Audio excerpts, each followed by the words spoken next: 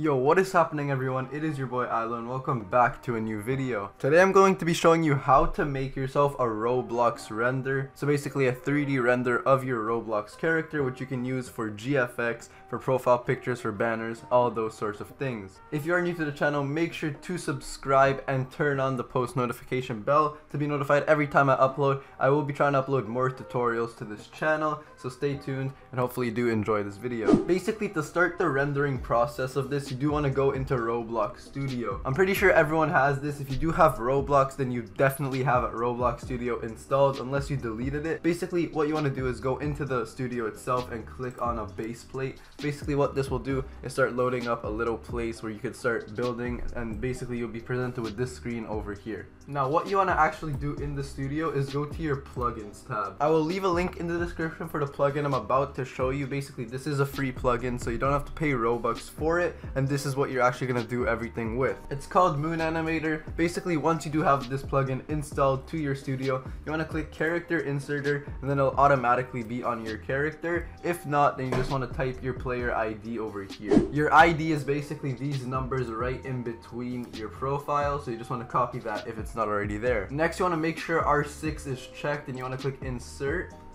and then it'll say inserting, and then your character will be in your game. Now basically from here you want to click the Moon Animator itself, and it'll open up this little screen for you. You then want to click file, new animation. You want to set a name for it, so I'm just going to call it video. I'm going to confirm that, and then basically you'll be set with this track right here, and in this track you want to click plus, and then you want to basically move this out of the way. Click your character, make sure rig is checked, and click OK. Okay, so I actually made a mistake here. You do actually want to delete this. Sorry, you want to delete your character. You want to actually insert it again. We want to do it as an R15, not an R6. That was my bad. R15 gives you more options to animate. So then again, you want to open up the Moon Animator, file, new animation.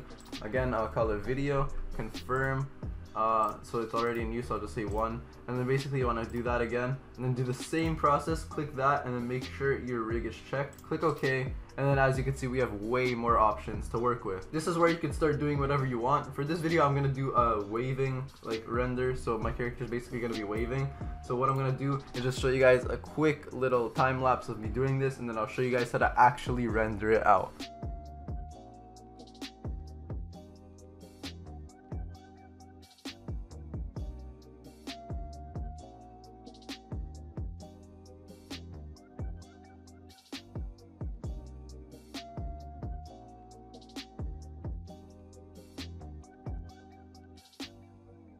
So that is basically what I made in under like a minute. Obviously, I'm not claiming to be the best render or animation maker, but basically this is what I made. If you do want to delete something you made by accident, you could just highlight over here. As you can see, they all highlight. And then you want to go to edit, and then you just want to click delete. I'm not going to do that because I like what I made here. After this, you do want to go onto your Explorer tab. If this is not open, you want to go over to View and then click Explorer. And in the meantime, you can also open properties if you do want to. Over here, you'll see your character right over here. You want to right click this and then click export selection. Now, it is recommended to have on your desktop a file that's called Blender stuff or something about Blender, so you could just, you know, keep everything organized. So as you can see on my PC, I do have a Blender stuff folder. You can see all my renders here. These are just of my previous renders that I use for thumbnails.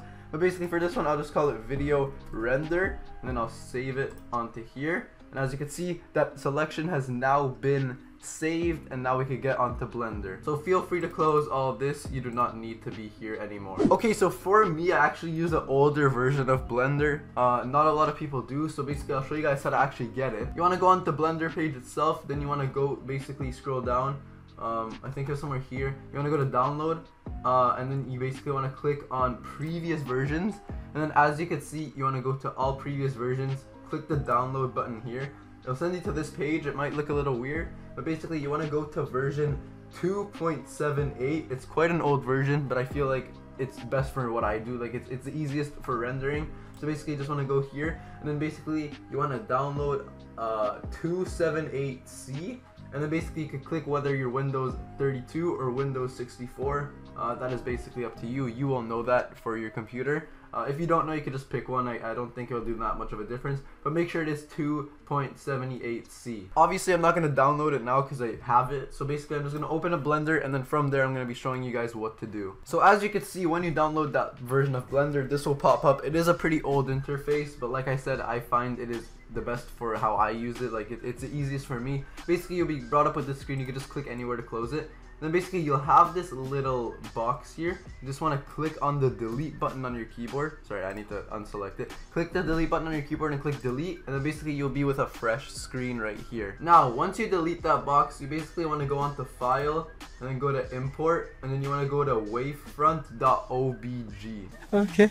Sorry, I meant to say wavefront OBJ, not G. You then want to go on your Blender stuff folder, and you want to open up the OBJ of that file, because when you export your selection, you'll actually have an MTL and an OBJ. You want to open up your OBJ, and then as you can see, you'll basically see nothing. But if you click the middle mouse key on your mouse, so basically like the scroll wheel, and you click it down and move, you could actually move the camera, and as you can see, your selection will be right there. You then want to use these arrows to move it somewhere to the middle. So I'm just gonna move it there, and then I'm gonna move it to the middle like this, and then basically here is your render. Now obviously it is gray. Obviously you guys don't want it gray, so basically I'm gonna show you guys what I do. A lot of these little like render options I'm gonna do are actually inspired by Creekcraft, so his link will be in the description if you want to watch his video. This is basically just an update to his video, even though it's basically like kind of the same thing.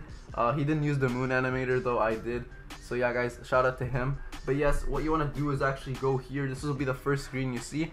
You want to make this 4K. I feel like it is the best to render in 4K because you could use it everywhere. So that is basically 3840, and then you want it right here 2160. That is basically 4K resolution.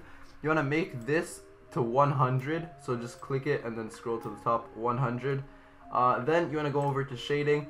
Where it says alpha sky, you want to make it alpha transparent, so your background will be transparent, so you can use this render wherever you want. You then want to click this plus on the top right of the screen to your left.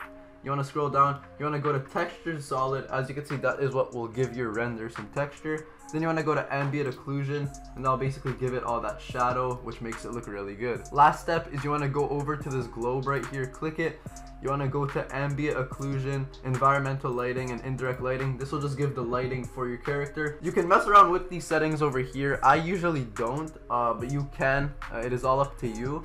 Basically, this is where you'll basically be done with all like the settings. You want to go back to your camera, and then you want to not click render yet, okay? You want to right click this little camera on your workspace. So right over here, you'll see this little thing that looks like a camera.